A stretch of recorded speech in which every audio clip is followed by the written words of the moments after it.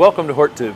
My name is Jim Putnam. Really excited for this video at a nursery that I used to buy some things from years ago, who start plants from tissue culture. We're at Agri-Starts in, what was this? Apopka. Apopka, Florida. This is Ty Strode. Tell us your role here at Agri-Starts. So I'm president of Agri-Starts. Okay. We're a second generation facility. My dad started the company in 1984. Gotcha. And I came on about 20 years ago, and we've slowly developed and grown over the years, getting into different types of plants.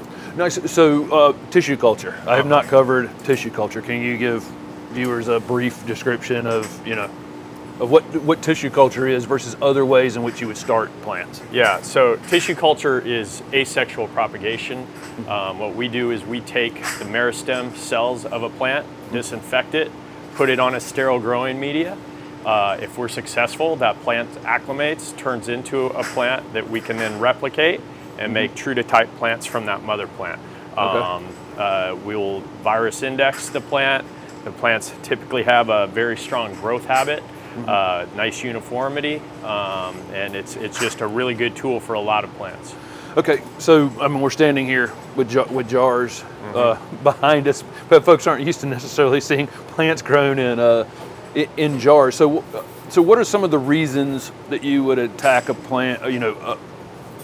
Propagating a plant this way? Gotcha. Yeah. So one of the biggest reasons is there's no plant availability other ways. Right. Seeds not an option. Or difficult to root. Difficult to root, absolutely. Things where something's released and needs to be clonal. Gotcha. Because we can replicate that original mother plant. Right. So what he's saying is, if you have a named cultivar of something, and you can get drift in taking cuttings. Right. So you could, if you took cuttings for 20 years of the life of the plant, you would potentially see the plant kind of change over time. It's not going to happen. Right. And that same thing can happen here if it's not managed properly. Okay. So we have a mother block system that we carefully manage, and it mitigates a lot of that. So you can go back to the original parent plant, basically. Yep. Right. Okay. Yeah, on a regular basis. So you guys have been in business, you said, since 1984. Yeah. Was there a lot of demand for this type of tissue culture right out of the gate? Or yeah. So my dad had gotten an early start in tissue culture. He was working in the field for about 7 years prior to having the guts to go out on his own. And he saw a need for pre-finished indoor foliage liners to the Apopka growers. Gotcha. So that's where he started, and then he expanded his business by getting a Chevy Nova hatchback, and he figured out he could fit 2,000 plants in that hatchback, and then he would drive it all the way down to South Florida, and started cultivating a market down there as well. With homestead growers. And then each time he was down there, he'd go visit somebody new, and then he'd have a new customer, and then we eventually, upgraded from the Nova to a truck. Okay. So he initially started mostly foliage. Yes, things. It was primarily, 100% all foliage out of the get-go. Okay, I got you. And then where's the fruit plant? I mean, what I got from you guys was mostly fruit. Okay. Was fruit plants. Gotcha. So we, probably about 2006, we started getting into fruit crops. Okay. My dad always did specialty bananas and a couple other little individual pieces for specific customers. But then in 2006, we started getting involved with the University of Florida's low-chill blueberries. And then from there, we kind of cultivated a new market, and we wanted to continue to add to that. Then we went and found the best blackberry breeding program at the University of Arkansas. And just started putting all these pieces together. And then at one point, we're like, we've got a whole edible program. Let's highlight that on our catalog and make it something substantial. And then we've filled in some missing pieces with raspberries and things like that. And for since 2006, that market's been really good to us. Yeah, I got a lot of figs from you. Figs are, despite the fact that they're not the hardest thing necessarily to root, you can't necessarily get a lot of material off. You can't get consistency in them. I found that I could get these 72 cell trays from you guys, and then I could make similar pieces in a single season, you know, as opposed to one that's here and one that's here. Right. You know, I could have a crop. And that's a huge part about the benefits of tissue culture is uniformity. Right. Yeah, you can take cuttings of some of this stuff, but you get into the challenges you just spoke of to where we can, you know, send stuff out and growers be really programmed, scheduled, and do bed run, you know, type shipping. So viruses, I would think, was another. We talked about some of the reasons you would do this. So if you had some sort of virus that had entered a plant through cuttings, this would be a place where they could. Yes. So yeah, go ahead. So what we do is we try to get as much information up front with that plant. Right. Sometimes the customers, clients have already done testing and then could submit that with it. Or sometimes they just flat know. These plants got problems. Can you clean them up? So we do have techniques to do some cleanup, and then we'll send off to a third party to verify, you know, that they're clean. Okay, so you can basically tell. I mean, some, you know, when we see some sort of disease enter the plants like that, once you clean them up, then you're sending out. Oh yeah, sending them back out into the world, virus-free. Now, when things get out back into the real world, and their landscapers could come or whatever, or a landscaper with the same head shears at 47 different jobs. Yeah, but what our customers can have the confidence of is the material they're receiving as their starter plants. They're starting for clean. Right. Nice. So this is an extremely sterile environment. They're cleaning their tools every. You know, when they're opening the jars, the tools are being cleaned. Yeah, after every jar. Right, and you've got a. How are you sterilizing these? Everything. I mean, so we have large autoclaves, which are essentially big pressure cookers. Okay. So we sterilize with low pressure and steam. Over a duration of time, they're using the glass bead sterilizers for all their instruments. They're essentially surgical instruments. And then. Paper towels get bagged in autoclavable safe bags and go through that. So even the paper towels are going through a sterilizer. Everything that moves into this lab. Our technicians put on lab shoes, tie back their hair, wash to their forearms. We let them wear street clothes to be comfortable. We've never seen any issue with that. Other labs you'll go in and they'll be smocked, but we feel we want to keep our people happy and comfortable, and that's worked well for us over you know, the history of the company. New plants, So that's where I have fun, you know, interacting with Kip or plant conceps, you know, and seeing what they've got. Decide, okay, does that fit what I know my customer base will want? And bring it in that way. Other things are just like kind of throwing darts. You know, I think it's a cool plant. Let me see. Then we've got tons of customers saying, hey, you need to be doing this, you need to be doing that. And so we'll do that a lot of times. And you know, if it's something unprotected, then we do it for them, and they just have first right of refusal. So each month I'm like, okay, I made this many, because everybody always thinks they can take and sell as many as we can make, but by like month 3 or 4, getting 2,000, they're like, whoa, whoa, whoa, whoa, slow down. And we can't stop. Once we start, stopping's hard. I got you. Yeah, once they're in the job. Yeah, because we're on a 4-week schedule. You know? I got you. And if we start, you know, at 2,000 a month, we can dial that in and get pretty close, all bearing some kind of crazy root failure. You know, but we can be reliable that way when it's program orders.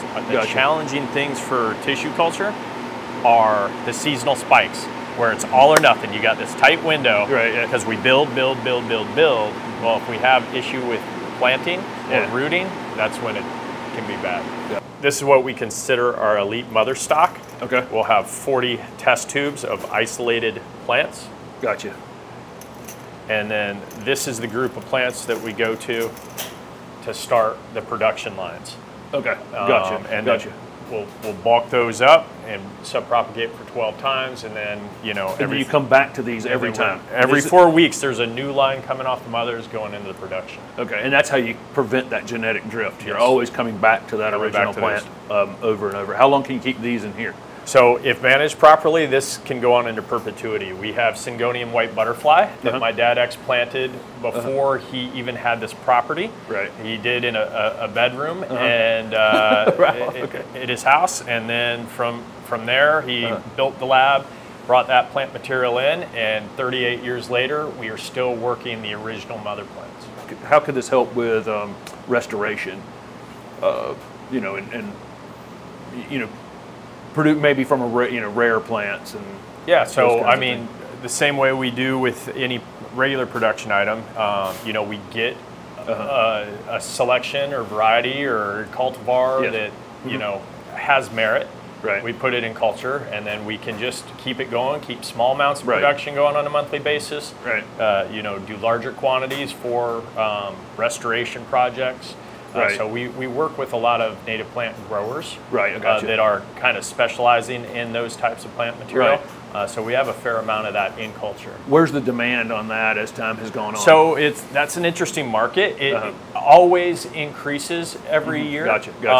Never by a big amount, but a steady clip. Right. So we like being engaged with it. You know, it's all doing things for ecology. I mean, what? That's great stuff. Right. It's a win-win. So yeah, absolutely a win-win. So yeah, we like staying engaged with that, and we hope to see more and more of those types of opportunities present themselves as you know, different things change. So what is your main market? We haven't talked about this because you're not going to come to Agri-Starts and buy a tray that we're about to show you in a few minutes. So yeah, so our main market is commercial wholesale growers. Gotcha.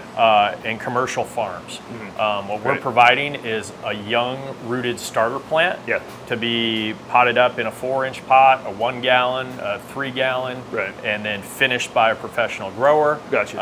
And then taken, you know, to the retail point or a landscaper.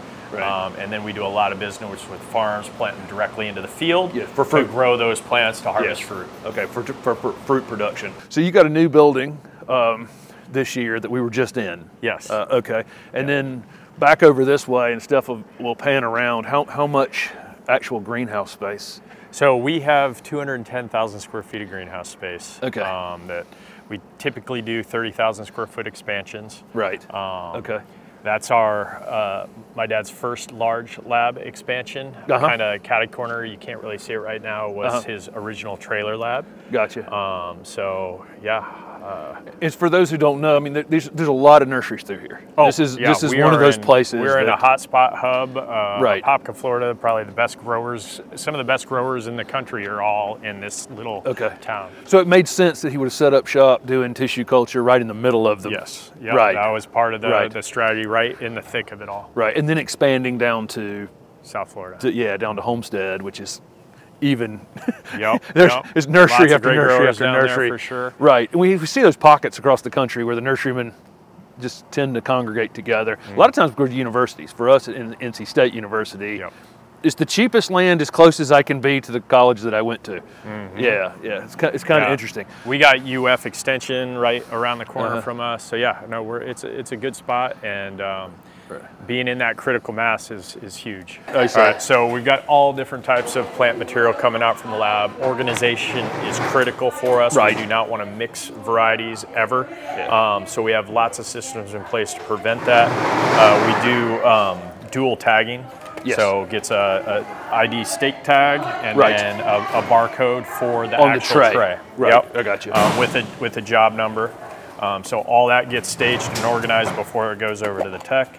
And how many pieces are in one of these little? There's probably 30 plants in this tub here. Okay, and they're rooted cuttings, and then behind stuff. Well, this is still in vitro material that we've initiated stage 3 rooting. Okay, gotcha. And so then from there, what's she doing there? So this is stuff stage 2 that comes out, and then they divide them up. Size them. And then plant them as singles. Okay, gotcha.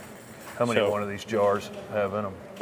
With Syngonium, we're probably in the 14 range, 14 plants. So, and then we come through, we use a technique called feather tucking. And Steph, spin around behind you here. She's actually put them in the tray.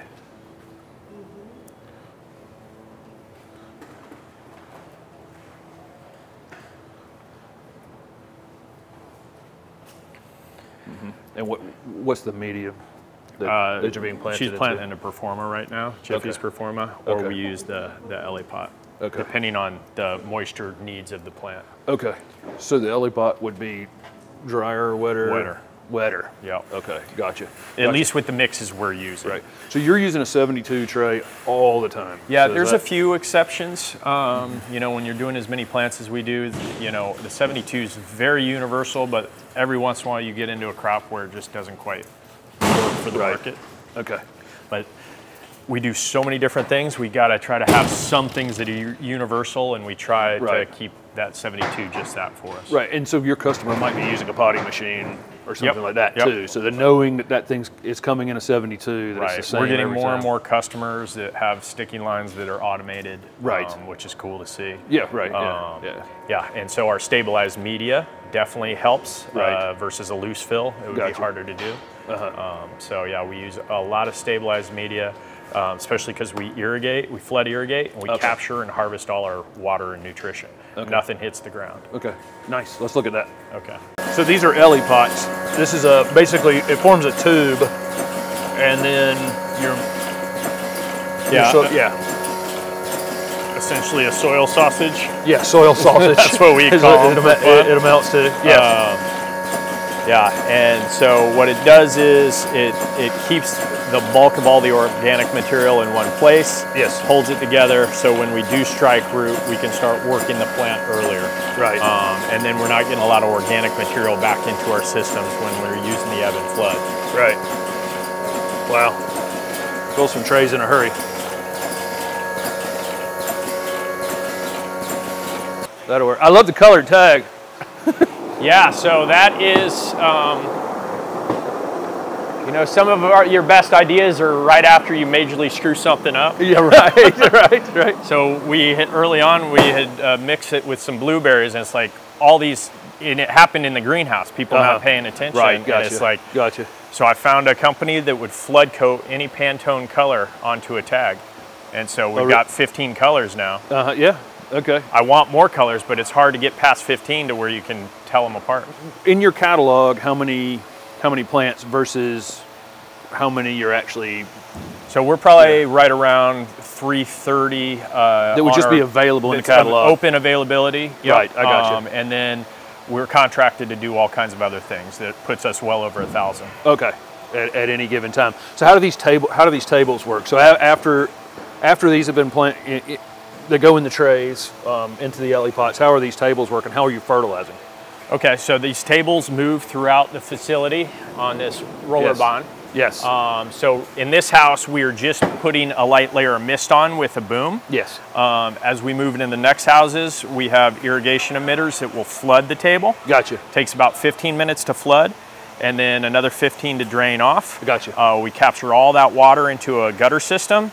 It's gravity fed to the front of the property of underground tanks, and then we start just filtering that water. Okay, and it's a nutrient mix. Yes. Okay, so that's how you're fertilizing is in a. Yeah, we do all fertigation with every irrigation. Right. And yeah, so then we capture all that. We are treating the water, filtering the water, and then we take EC and pH levels again, make adjustments before we send out. And this is the part of the process where you've actually gotten to the same point that any person who was doing rooted cuttings or whatever has to manage.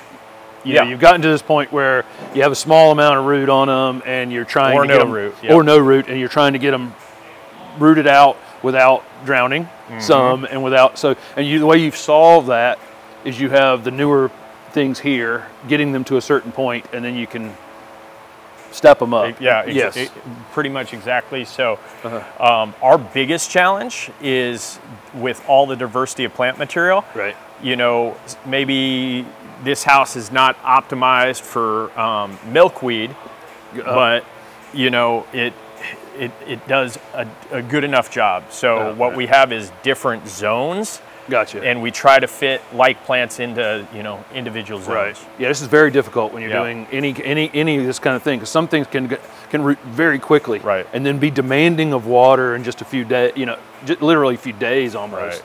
Right. So we do like rooting times down the same run that like relatively the same amount of moisture, and so we just manage that with the mixes and you know, the zone it's in. Right.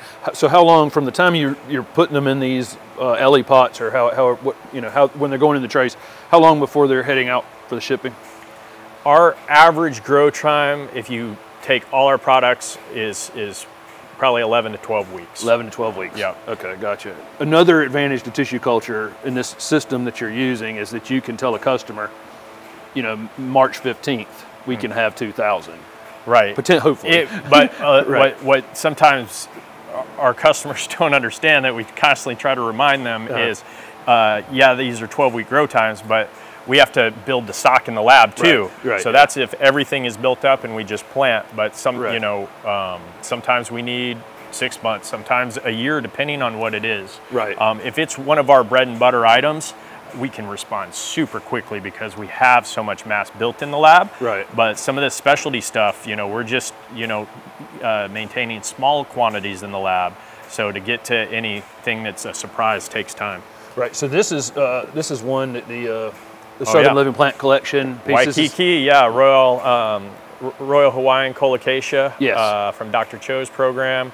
Yeah. And then, right, it's in the Southern Living Plant Collection. I know they're very excited about this. How many of these are you doing at the time? We're doing quite a few. And what's been neat about this one, there's been demand outside of the season, yes. which has been good. Right. Colocasias historically, you know, are a heavy spring item. Right. But this one has had a life, you know, beyond that, just because of its unique foliage pattern. Yeah, and I've had, you know, there was one up at Mance in a 15-gallon container. I saw it was a picture this big. of that. You did? Cool. Oh, yeah, it's a beautiful plant. So we are just getting rolling into our blackberry production for the season. Right. We do a lot of the University of Arkansas's blackberries. You can see this whole run, part of this run, and this run is filling up with them. It's a good crop for us. We're highly engaged with the farms, and then it's also a great nursery item too. Right. So yeah, we are very excited about this season's crop. So this is going direct to farmers. Are they putting this size those Ellie pots in the ground, or are they putting? Okay, they go will right put to in ground. ground. This is a crop that we're doing larger than a 72. We're doing a 50 for the farms. Okay, I got you. They have some sort of mechanical way to do it, or they just all of the above. All of the above. Or all of the above. Yeah. Okay, I got you. And so this is just going all over the country, any place that can. Right. Yep. Southeast. We do a little bit to the northeast.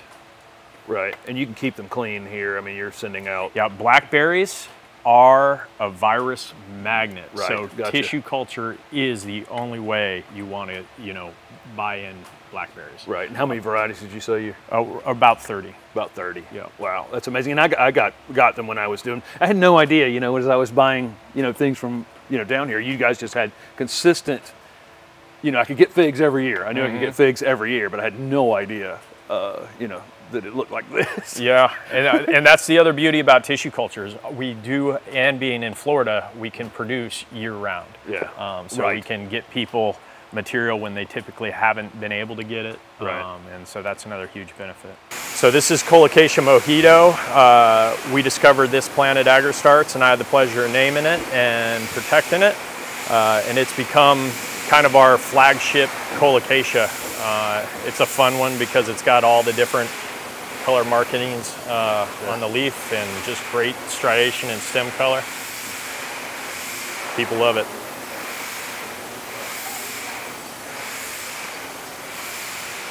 So one thing I noticed here is, you know, we've talked through, you're collecting the rainwater off the building and then it's going to an evaporative cooler to keep the greenhouses cool.